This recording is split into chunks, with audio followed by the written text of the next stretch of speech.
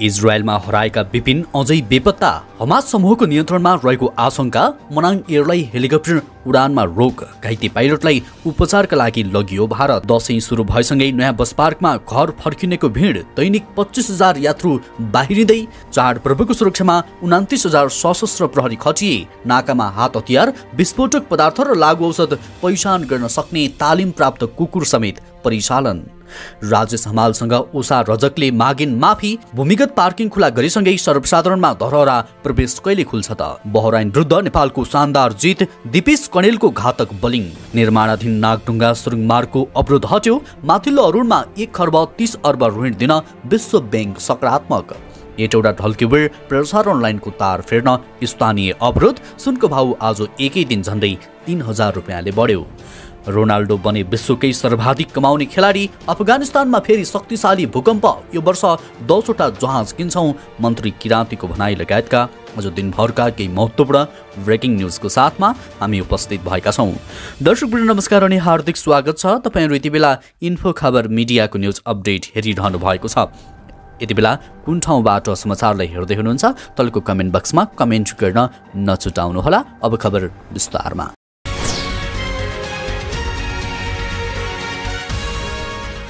तनहुमा चितुवाको आक्रमणबाट एक बालिका घाइते भएकी छन्। जिल्लाको आबु खैरेनी गाउँपालिका 1 बरादीमा प्रेमराज गौलीकी 6 वर्षीय छोरी प्रनिसा गौलीमाथि चितुवाले आक्रमण गरेको हो। शनिबार साँझ आफ्नै घरको आँगनमा खेलिरहेको अवस्थामा चितुवाले आक्रमण गरी घरदेखि अन्दाजी 10 मिटर पर लगेको थियो। तर बुवा प्रेमराजले थाहा पाई उनलाई तत्कालै उद्धार गरेका थिए। जिल्ला प्रहरी कार्यालय तनहुका प्रहरी नायब उपरीक्षक मोहन बहादुर खाँडका अनुसार घाइते प्रनिसाको स्थानीय प्राथमिक स्वास्थ्य केन्द्र 1700 मा प्राथमिक उपचारपछि थप उपचारका लागि नयाँ मेडिकल कलेज भरतपुर चितवनमा पठाइएको जानकारी दिएका छन्।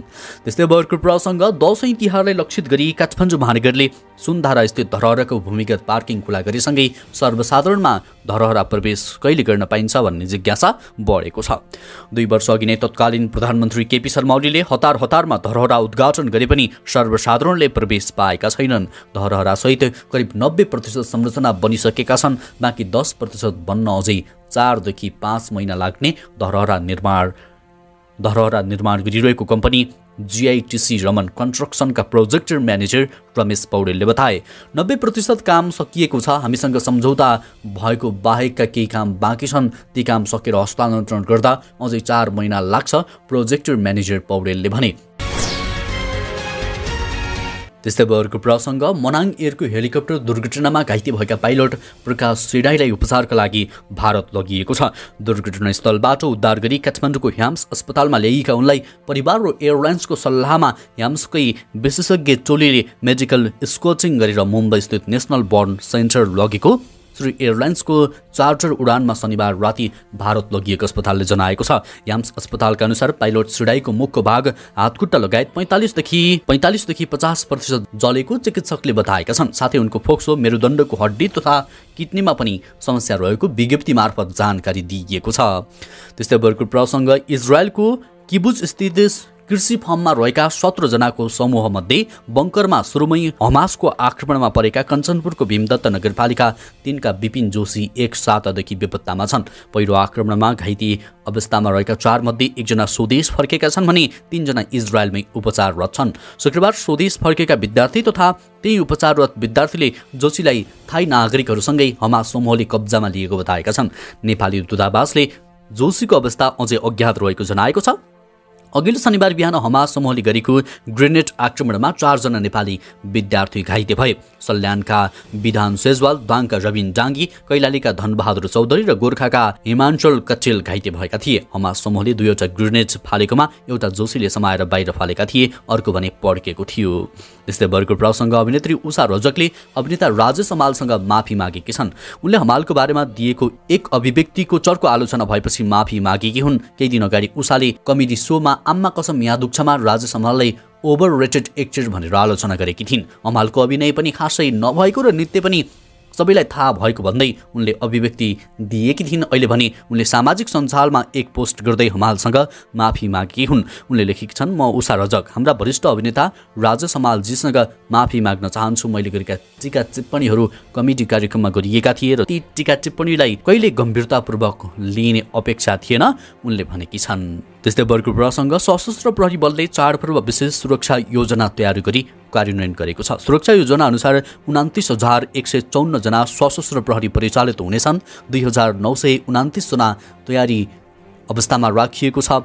चाडपर्वको समयमा सीमावर्ती इलाका तथा अन्य स्थानमा नागरिकको सेवा सुरक्षा र उद्धारको सुरक्षा योजना तयार पारिएको सशस्त्र प्रहरी बलले जनाएको छ। सशस्त्रले चीन र भारतका सीमा क्षेत्रमा 125 स्थानमा हेल्प डेस्क र 33 स्थानमा हेल्थ डेस्क स्थापना गरिएको छ। कतिपय नाकामा विशेष चेक जाँच गर्न थालिएको छ। झापाको काकर भित्ता लगायत नाकामा हात हतियार, विस्फोटक पदार्थ र लागु औषध पहिचान गर्न सक्ने तालिम प्राप्त कुकुर समेत परिचालन गरिएको छ।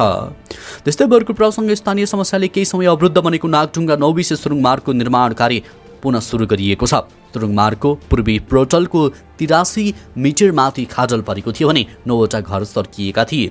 भौतिक पूर्वाधार तथा यातायात मन्त्री प्रकाश ज्वालाले खाडल परेको ठाउँको विज्ञद्वारा अनुसन्धान गराउने र सर्किएका घरलाई अस्थायी स्थानान्तरण गर्ने निर्णय गरेपछि अवरुद्ध सुरुङ मार्गको काम पुनः सञ्चालनमा आएको मन्त्रालयको भनाइरहेको छ। सुरुङ मार्ग निर्माणका क्रममा भएका समस्या समाधान गर्न सडक विभाग वैदेशिक महाशाखाका प्रमुख विजय जैसीको नेतृत्वमा एक समिति गठन गरिएको छ। सुरुङ मार्ग निर्माण स्थलमा कसरी खाडल पर्यो, कतिका घर सर्केका छन्, त्यसको कारण पत्ता लगाउन पीडितलाई स्थानान्तरणको व्यवस्था गर्न समिति बनेको हो। 131 जबल सर्किट प्रसारण लाइनको तार फेर्न हुँदै गरेको स्तरोन्नति कार्यमा सर्लाहीको लालबन्दी क्षेत्रका स्थानीय बासिन्दाले अवरोध गरेका छन्। करिब 41 वर्षपछि निर्माण भएको प्रसारण लाइनको मार्गाधिकार क्षेत्रमा पर्ने जग्गाको मुआवजा तथा क्षतिपूर्ति पाउनुपर्ने उक्त जग्गालाई बैंक तथा वित्तीय संस्थामा धितो राखी ऋण लिन पाउनुपर्ने लगायतका माग राखी स्थानीयले लाइनको तार फेर्ने कार्यमा 19 असोजदेखि अवरोध गरेका हुन्।